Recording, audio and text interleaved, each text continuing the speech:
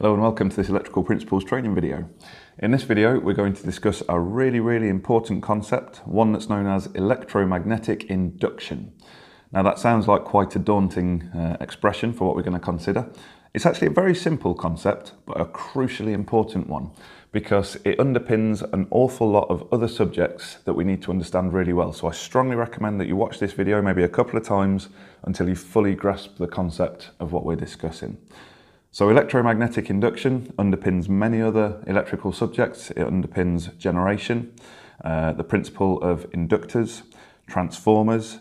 A very similar principle also defines how a motor works. So you can see this is a really important subject that we want to fully understand. There will be a mathematical formula produced. This is an important one for exams. You'll really need to remember this. So let's get started and we'll see what that is. So let's have a quick discussion of what we've got here. Here we've got our very powerful permanent magnet. Now you'll notice that I've removed all electronic devices as far as possible away from this so that they don't get damaged. I've not got any credit cards near here or digital watches because this magnet is so powerful it could seriously damage those. We've also got here a galvanometer. Now a galvanometer is a device that measures electrical charge, but it has the added advantage because it's an analog needle there. We're going to see this needle moving. But you'll notice that it's aligned right down the middle at 0 because not only will this tell you how much charge is flowing, it also tells you which direction the charge is flowing as well, which is very clever. So it will deflect either to the right or to the left when we move this through. So the basic concept that we're looking at here is how do we make electricity? Well, we know that one of the three effects of electricity is the magnetic effect. And actually, this is the way that we generate something like 98% of the electricity that we use is by using the magnetic effect of electricity. And this is the basic but very important principle. When you move an electrical conductor through a magnetic field, it generates electricity inside the conductor. So a very simple concept, but a vitally important one. So remember that. When we pass a conductor through a magnetic field, we get electricity generated inside the conductor. Because what's happening is that as we pass the conductor through the magnetic field influences the electrons that sit around the copper atoms and push them around the circuit. So first of all, let's just see this in action. Now this is going to be a very small deflection that we see on the needle, but if I take the conductor and I pass it through the magnetic field, you can see there that the needle will deflect slightly. So for that brief instant when the conductor was moving, electricity was flowing through this conductor. Let's pull it back up the other way, watch the needle. And again, a very slight deflection going on there. So obviously we're only generating microscopic amounts of electricity at this point, but that's absolutely fine because it demonstrates the principle. Now, how do you think I could get this setup that we've got here to generate more electricity, a higher amount of electricity? Well, there's a couple of things we can do. Watch the needle closely. If I move the conductor very slowly through the magnetic field, you'll see it barely deflects at all. It's just a very slight movement of the needle there. However, if I move it very quickly, we get quite a big jump of the needle. Okay, so that's one thing that we can change in order to make more electricity in the conductor. We can increase the speed, or more technically accurate, the velocity that the cable or the conductor is moving at. The other thing we can do is increase how much of the conductor passes through the magnetic field at any point. Now obviously we can't make our permanent magnet any bigger because that would be very difficult and it would also make for very large generators, very unwieldy generators. But what we can do instead is instead of trying to make the magnetic field bigger, we can actually pass more conductor through the magnetic field. So if we take our conductor here and wrap it into a loop like this is the tricky part. If we take our conductor and wrap it into a loop, so now what I've done is I've got 4 lots of conductor all together at the same point. Now if I pass this through the magnetic field, again let's move it slowly first of all. If I move it slowly, can you see there that even just with that slow movement we're getting a very large deflection of the needle compared with what it was before. If I now combine the higher length of the conductor and also faster movement, watch what happens to the needle now. So this is tricky. Watch what happens now. We're getting a really quite large deflection of the needle there. So what you can see we've done here is a couple of things. So we've changed how much length of conductor is passing through the magnetic field. So as we increase the length of the conductor passing through the magnetic field, we increase the amount of electricity that was flowing through there. The other thing that we did was, as we increased the velocity of the conductor passing through the magnetic field, we also increased the amount of electricity that was being induced inside our conductor.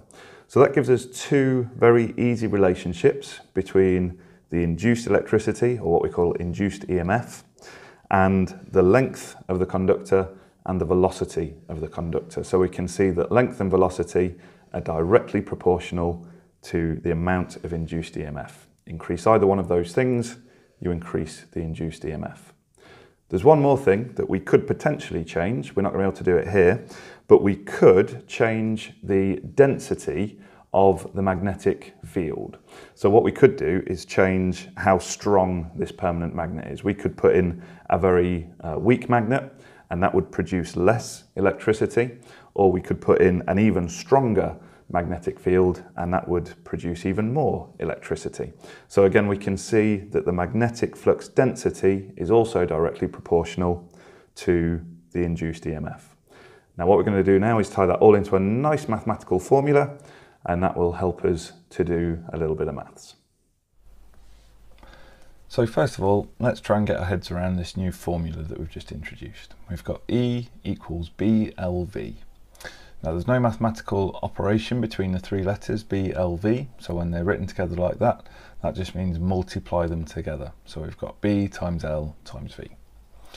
Let's figure out what each one of these means. So E is equal to electromotive force, which we also know as a type of voltage, and that is measured in volts. And that's the voltage that is created inside the conductor when we move it through the magnetic field. We've then got B. Now B is the magnetic flux density, so that's the density of the magnetic flux in between the poles of the magnet, and that is measured in Teslas. We've then got L, which is the length of the conductor that actually passes through the magnetic field, that's measured in meters. And then finally we've got V for velocity, which is measured in meters per second, and that's the velocity that the conductor is moving at. So I'm going to make some numbers up and we're going to do a calculation. So first of all, let's get our calculation down, our formula down. We've got E is equal to BLV, like that. So there's our formula. What we're then going to do is we're just going to assign some random numbers to this. So I'm going to say in this case B is going to be equal to 2 Teslas.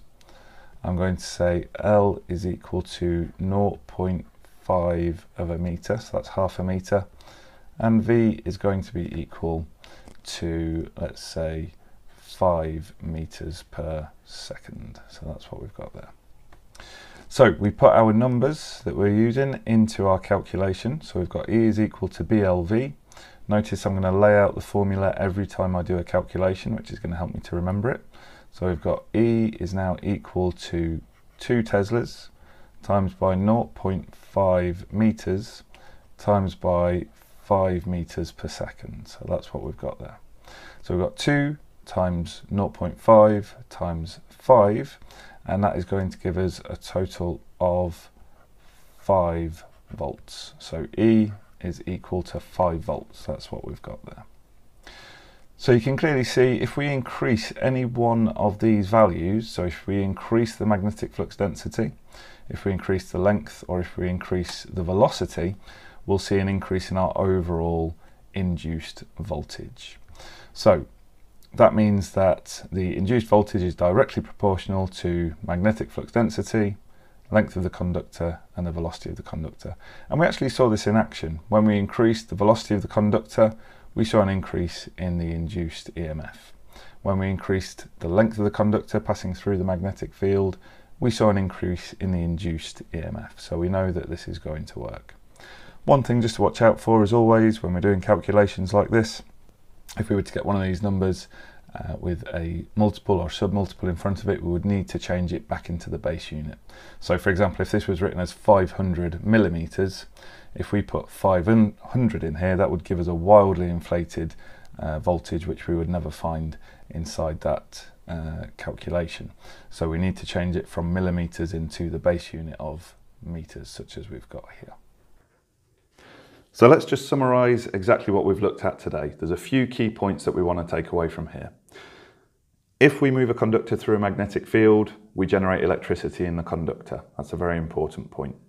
Another very important point to bear in mind is our mathematical formula that we've just learned about, E equals BLV.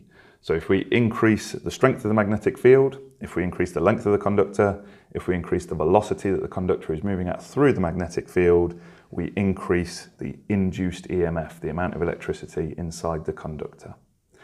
Another key point to bear in mind is that we watched when we were moving the conductor through the magnetic field, we saw that the needle deflected. But if you're watching very carefully, you'll have noticed that it actually deflects in opposite directions. So when we move the conductor up through the magnetic field, it deflects one way. And when we move the conductor back down, it deflects the other way.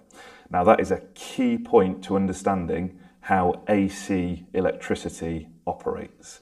In AC electricity, the current is constantly changing its direction. It's going first one way and then the other way around the circuit, as indicated by the needle. Now this is a very common exam question.